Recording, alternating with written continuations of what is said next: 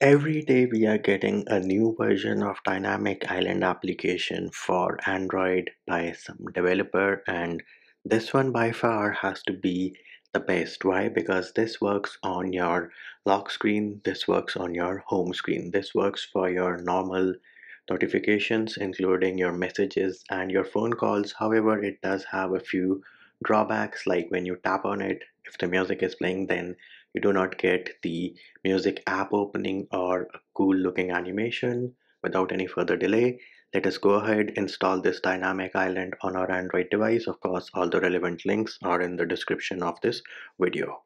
So to install this new Dynamic Island app, which works on your home screen and on your lock screen as well, you need to download any file manager which will let you install APKs. Download the Dynamic Island APK linked in the description of the video, and all you need to do is install that application. Now, once the application has installed successfully, if you open your application drawer, you will see an app with this icon. Unfortunately, the app is in Chinese and there is no English translation at the time of recording this video. We are going to open the app. As you can see, it wants access to photos, medias, and files. We are going to say allow. Next thing it is telling us is that read the privacy policy. So select this option, read it in case you want to. So this here is the main user interface of this dynamic island application, which works on your Android device, the home screen and the lock screen. So you have to enable the master toggle on the top right. Once you enable the master toggle on the top right, it is going to tell you that you need to enable some permissions. We are going to say okay. So bam, here it is. These here are the different permissions. The first one I think is for accessibility, so we are going to select this, and next up we are going to select the downloaded apps section, and this here is the application, and enable the master toggle. Of course, I am running a super secure operating system called MIUI, so I have to wait for 10 seconds before I can select okay, and here it is. Now I can select okay and we can go back. Once we are back, you see the check mark. Similarly for the next one, display over other applications. Again, scroll down, look for the application, enable this toggle, and then we can go back. Then this one I think should be your notification access. Again, select the application and then enable the toggle. Again, super secure operating system MIUI. I have to read all of it and wait for 10 more seconds.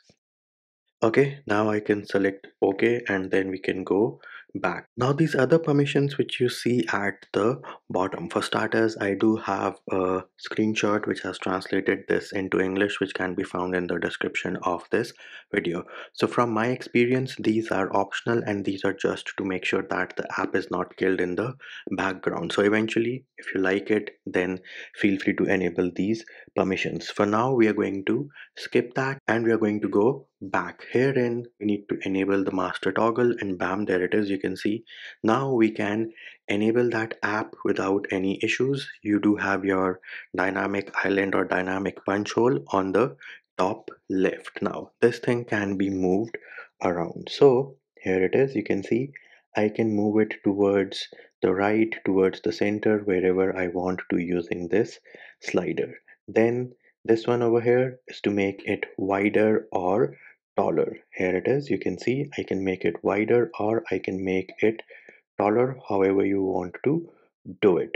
The next thing you can do is to change it to longer. Here it is. Herein you can make it longer, and then this again you can make it wider, or you can use a smaller one, and then we can move it around over here, and then with this one you can move it up or down. Now once you have reached an appropriate setting, feel free to stop over there. Then you can always test out the notifications. So this here is a demo of you getting your Bluetooth device connected. This is a demo of your ringer mode. This here is a demo of the charging.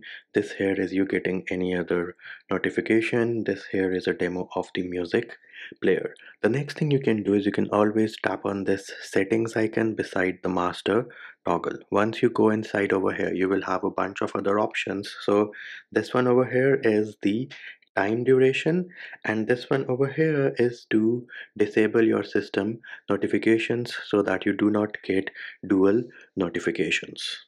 And there it is, peeps. That is how you install the latest Dynamic Island app on your Android device, which works on the home screen and on the lock screen. And that will do it for this video. Hope my video helped you. Likes, shares, and subscribes are appreciated. Feedback and comment more than welcome. See you when I see you.